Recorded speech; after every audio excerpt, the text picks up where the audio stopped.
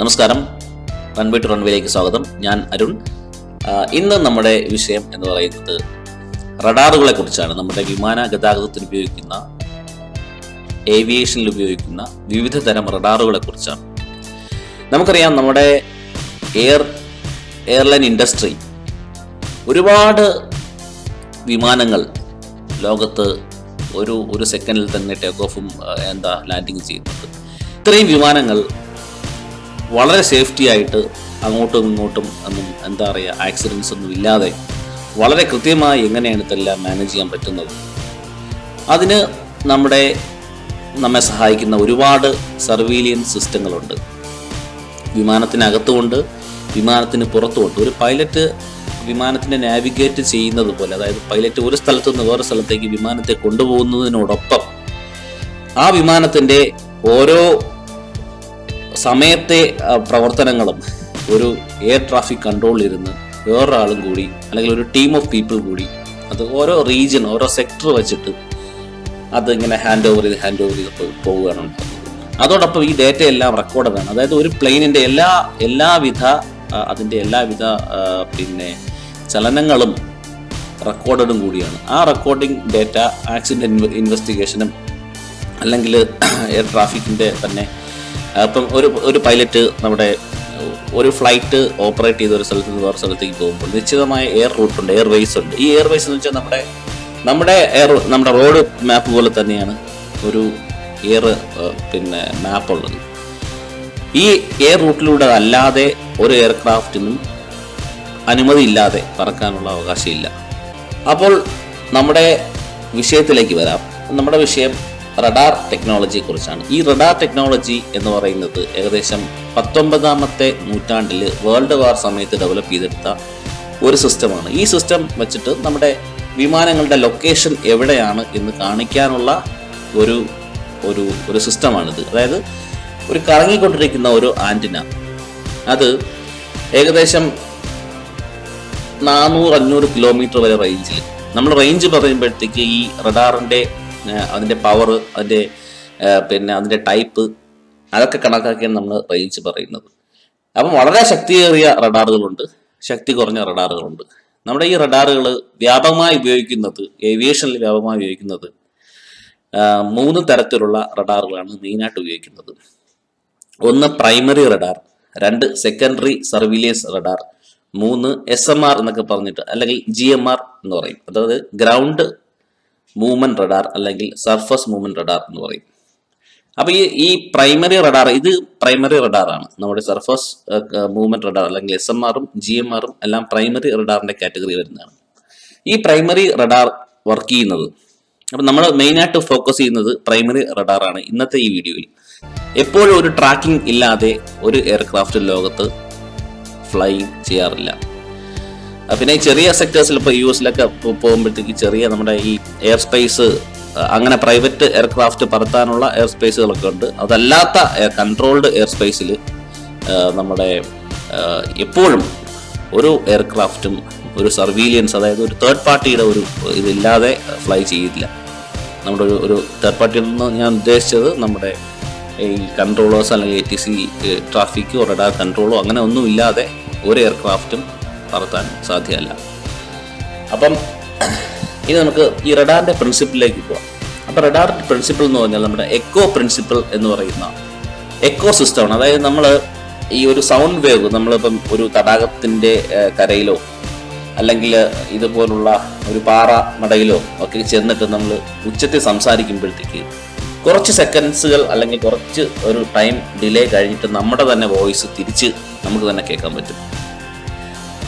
അതിനാണ് എക്കോ എന്ന് പറയുന്നത്. ഈ എക്കോ സിസ്റ്റം ഉപയോഗിച്ച് ഇതുപോലുള്ള സെയിം മെത്തേഡാണ് എക്കോ സിസ്റ്റം. അപ്പം ഈ എക്കോ സിസ്റ്റം വെച്ച് നമ്മുടെ ഈ കറങ്ങിക്കൊണ്ടിരിക്കുന്ന ഈ പരാബോളിക് ഷേപ്പുള്ള ഈ ഒരു റാ പോലെ ഇരിക്കുന്ന ഒരു ആന്റിനയാണ്. ഈ antenna system 2.7 to 2.9 GHz S ബാൻഡാണ് ഈ റഡാർ ഫ്രീക്വൻസി ആയിട്ട് സാധാരണ രീതിയിൽ ഉപയോഗിക്കുന്നത്. പിന്നെ ഒരുപാട് ടൈപ്പ് ഫ്രീക്വൻസീസും നമ്മൾ റഡാറിൽ യൂസ് ചെയ്യുന്നുണ്ട്. അപ്പോൾ ഈ റഡാറുകൾ ഉപയോഗിച്ച് നമുക്ക് എയർക്രാഫ്റ്റുകൾ, കപ്പലുകൾ, ഗൈഡഡ് മിസൈലുകൾ, മോട്ടോർ വാഹനങ്ങൾ, പിന്നെ വെതറിൻ്റെ ഇൻഫർമേഷൻ, പിന്നെ ഈ ഒരുപാട് ഇൻഫർമേഷൻ ഇങ്ങനെ റഡാർ വെച്ചിട്ട് നമുക്ക് അറിയാൻ പറ്റും. അപ്പോൾ റഡാറിൽ മെയിനായിട്ടുള്ളത് ഒരു ട്രാൻസ്മിറ്റർ ഉണ്ട്, ഒരു റിസീവർ ഉണ്ട്, ഒരു പ്രോസസ്സർ ഉണ്ട്, പിന്നെ ഒരു സ്ക്രീൻ ഉണ്ട്, റഡാർ സ്കോപ്പ് എന്ന് പറയുന്നതിന്, അല്ലെങ്കിൽ PPI എന്ന് പറയുന്ന ഒരു പ്ലാൻ പൊസിഷൻ ഇൻഡിക്കേറ്റർ എന്ന് പറയുന്ന ഒരു സ്ക്രീൻ ഉണ്ട്. ഈ സ്ക്രീനാണ് നമ്മുടെ കൺട്രോളേഴ്സ്, ഈ സ്ക്രീനിൻ്റെ മുന്നിലാണ് കൺട്രോളേഴ്സ് ഇരിക്കാറ്. ഈ പ്ലാൻ പൊസിഷൻ ഇൻഡിക്കേറ്ററിൽ കൂടി റഡാറിലുള്ള, അതായത് എയർക്രാഫ്റ്റ് എവിടെയാണ്, അതിൻ്റെ ലൊക്കേഷൻ കൃത്യമായി അറിയാൻ പറ്റും. അപ്പോൾ നമ്മുടെ പ്രൈമറി റഡാറിനെ സംബന്ധിച്ച് വേറൊരു ഓൺബോർഡ് എക്യുപ്മെൻറ്റ് ആവശ്യമില്ല. അതായത് പ്ലെയിനിനകത്ത് ഫിറ്റ് ചെയ്യേണ്ട ഒരു ഡിവൈസിൻ്റെ ആവശ്യമില്ല. കാര്യം എന്ന് വെച്ചാൽ നമ്മുടെ ഈ റഡാർ ബീം ഒരു വലിയ ശക്തിയേറിയ ഇലക്ട്രോമാഗ്നറ്റിക് വൈദ്യുത കാന്തിക തരംഗങ്ങൾ അന്തരീക്ഷത്തിലേക്ക് അയക്കും. ഈ അന്തരീക്ഷത്തിലേക്ക് ഇതിങ്ങനെ സ്കൈ ഇങ്ങനെ കറങ്ങി 360 ഡിഗ്രിയിൽ സ്കാൻ ചെയ്തുകൊണ്ടിരിക്കുമ്പോൾ ആ ഭാഗത്തുകൂടി കടന്നു പോകുന്ന വിമാനങ്ങളിൽ ചെന്ന് അത് പതിക്കുകയും ആ സിഗ്നലുകൾ പതിക്കുകയും, ഞാൻ നേരത്തെ പറഞ്ഞതുപോലെ എക്കോ പ്രിൻസിപ്പിൾ വഴി അവ തിരിച്ച് തട്ടി വിമാനങ്ങളുടെ ബോഡിയിൽ തട്ടി തിരിച്ചു വരികയും ആ തിരിച്ചു വരുന്ന സിഗ്നലുകളെ പ്രോസസ്സ് ചെയ്ത് ആ വിമാനത്തിൻ്റെ ലൊക്കേഷൻ എവിടെയാണ് എന്നൊരു സ്പോട്ടായിട്ട് കാണിക്കുന്നതാണ്. ഒരു ചെറിയൊരു ടാർഗറ്റായിട്ട് നമ്മൾ ആ സ്ക്രീനിൽ കാണിക്കും. അങ്ങനെ ഒരുപാട് വിമാനങ്ങളുടെ ഇൻഫർമേഷൻ ഇതിനകത്ത് കാണിക്കും. അപ്പോൾ ഓരോ വ്യോമപാതയും ഒരു എയർ ട്രാഫിക് കൺട്രോളിൻ്റെ നിരീക്ഷണത്തിലായിരിക്കും. അദ്ദേഹത്തിനെ സഹായിക്കാനാണ് ഈ എയർ റഡാർ സിസ്റ്റം എന്നൊക്കെ പറയുന്ന സിസ്റ്റം ഉള്ളത്. അപ്പം എയർ റഡാർ സിസ്റ്റത്തിൽ നമ്മുടെ പ്രൈമറി റഡാറിൻ്റെ ഔട്ട്പുട്ട്, നമ്മുടെ സെക്കൻഡറി സർവീലിയൻസ് റഡാറിൻ്റെ ഔട്ട്പുട്ട് ഇതെല്ലാം കണക്ട് ചെയ്ത് ഒന്ന് ഫ്യൂസ് ചെയ്ത് അത് ഒരു ടാർഗറ്റ്, അതായത് നമ്മുടെ സെക്കൻഡറി സർവീലിയൻസ് റഡാറിൽ ഒരുപാട് ഇൻഫർമേഷൻ കിട്ടും. പ്രൈമറിയിലാണെങ്കിൽ ജസ്റ്റ് നമുക്ക് ആ ഒരു ലൊക്കേഷൻ മാത്രമേ അറിയാൻ പറ്റുള്ളൂ, പ്ലെയിൻ എവിടെ എത്തി എന്നുള്ളത്, അല്ലെങ്കിൽ എവിടെയാണ് ആ മാപ്പിൽ എന്നുള്ളത്. പക്ഷേ സെക്കൻഡറി സർവീലിയൻസ് റഡാറിൽ ഒരു ഓൺ ബോർഡ്, നമ്മുടെ വിമാനങ്ങളിൽ ഉള്ളിൽ ഒരു ട്രാൻസ്പോണ്ടർ എന്ന് പറയുന്ന ഒരു സാധനം ഫിറ്റ് ചെയ്തിട്ടുണ്ട്. ഈ ട്രാൻസ്പോണ്ടർ എപ്പോഴും അതിൻ്റെ ഇൻഫർമേഷൻ ബ്രോഡ്കാസ്റ്റ് ചെയ്തുകൊണ്ടിരിക്കും. പ്ലെയിനിൻ്റെ ഹൈറ്റും പിന്നെ അതിൻ്റെ ഐഡിയും ഒക്കെ ബ്രോഡ്കാസ്റ്റ് ചെയ്തുകൊണ്ടിരിക്കും.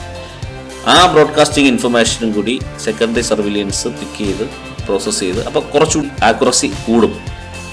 ഇതെല്ലാം കൂടിയാണ് എയർ റഡാറിൻ്റെ ഡിസ്പ്ലേയിൽ കാണിക്കാറ്. ഇനി 2 വിമാനങ്ങൾ അടുത്ത് വന്നു കഴിഞ്ഞാൽ അതിൽ തന്നെ ഒരു അലർട്ട് കാണിക്കും. നമ്മുടെ ഈ എയർ റഡാർ സ്ക്രീനിൽ ഇപ്പോൾ പൈലറ്റ് എന്തെങ്കിലും കാരണവശാൽ 2 വിമാനങ്ങൾ ഒരു സെപ്പറേഷൻ, ഓരോ 1000, എനിക്ക് തോന്നുന്നു 1000 ഫീറ്റ് ആണെന്ന് തോന്നുന്നു സെപ്പറേഷൻ. ഈ സെപ്പറേഷനിൽ കുറവുമ്പോഴത്തേക്ക് ഈ ഓട്ടോമാറ്റിക്കലി നമ്മുടെ ഈ റഡാർ കൺട്രോൾ, അതായത് എയർ റഡാർ സ്ക്രീനിൽ ആ സിസ്റ്റം ഒരു അലർട്ട്, വലിയൊരു വാർണിങ്ങോടെ ഒരു റെഡ് കളറൊക്കെ കാണിച്ച് അലർട്ട് കാണിക്കും. അപ്പം പെട്ടെന്ന് കൺട്രോളർ വിജിലൻ്റ് ആവുകയും അദ്ദേഹം ആ എയർക്രാഫ്റ്റിനെ കോൺടാക്ട് ചെയ്യുകയും ചെയ്യുന്നു. അപ്പോൾ സേഫ്റ്റി എൻഹാൻസ് ചെയ്യാൻ വേണ്ടിയിട്ട് ഒരുപാട് സിസ്റ്റങ്ങൾ ഇന്ന് അവൈലബിൾ ആണ്. അപ്പോൾ ഇത്രയൊക്കെയാണ് നമ്മുടെ പ്രൈമറി റഡാറിനെ കുറിച്ചുള്ള ചെറിയൊരു ഇൻഫർമേഷൻ. ദയവായി വീഡിയോ ഇഷ്ടമായെങ്കിൽ ഇത് സബ്സ്ക്രൈബ് ചെയ്യുക ചാനൽ, അതോടൊപ്പം തന്നെ പറ്റുമെങ്കിൽ ലൈക്ക് ചെയ്യണം.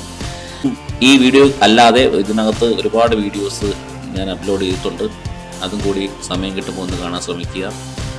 എന്തായാലും പുതിയ വീഡിയോസുമായി പുതിയ ഏവിയേഷനെയും നമ്മുടെ എയർലൈൻ ഇൻഡസ്ട്രിയെയും ഏവിയേഷനിൽ ഉപയോഗിക്കുന്ന പല സിസ്റ്റങ്ങളെയും കുറിച്ചുള്ള വീഡിയോകളുമായി ഇനിയും റൺവേ ടു റൺവേ വരും. Thank you so much for watching.